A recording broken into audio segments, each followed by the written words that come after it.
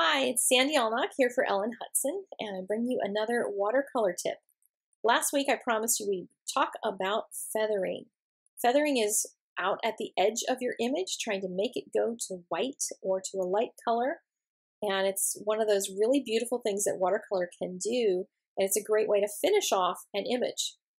Now, I wanted to show you a few things, a few different techniques and different issues that I've come up with myself over time. And here I've mixed up some paint, but I've got a lot of water in my brush. You can see the water by when I touch the paint. There's a ton of water, so it's pushing water out into the paint. And I'm basically getting a very, very light haze of green in here. What I was planning on doing was picking up color on the tip of my brush every time I dipped it in, but it just pushed water out into the paint.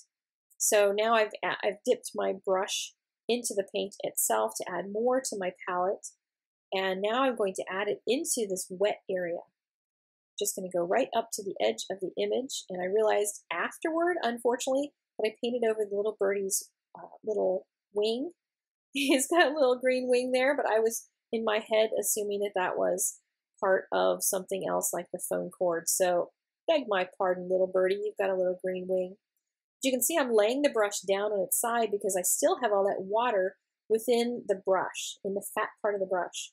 So when I lay it down on its side and I only have pigment on the tip of the brush, it gives me that natural feathering out to the edge. So you can see I'm just laying the brush down kind of on its side and squishing that water out so that I pour the water out on the edge and then leave the pigment just there on the inside right next to the image itself. So you can also dab off a little bit with paper towels based on, how soft you want it and that sort of thing. And I'm going to go in one more time and add a few more dots in there because I wanted a little deeper color right in there in the middle. So you can add to it and then re-soften the edges by laying that brush down and making a soft edge all the way around it. And here I'm adding just a little bit more water around the whole thing, and then when it dries, it'll give it a really soft look. So you need to do that with super clean water. I like to keep a couple jars of water by my side while I'm working so that I always have one that's super clean because it's real easy for your watercolor to get a tint of another color. Now here's a piece that I colored earlier. I painted with lapis lazuli, which is a very non-staining color. It's one of the most non-staining ones that there is.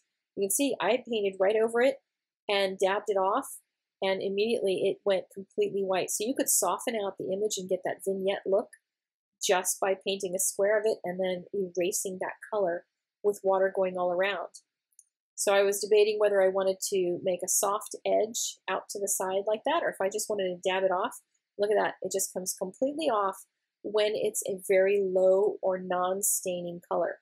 So if you're using the Daniel Smith watercolors, you can look at the numbers on the chart and find out, and they're also on the tubes, what level of staining it is. And then I can also move this paint.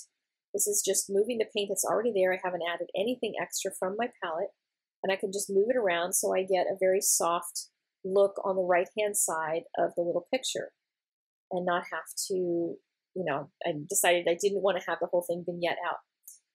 And then, of course, there is the graduated wash, which will also get your color to go out to white.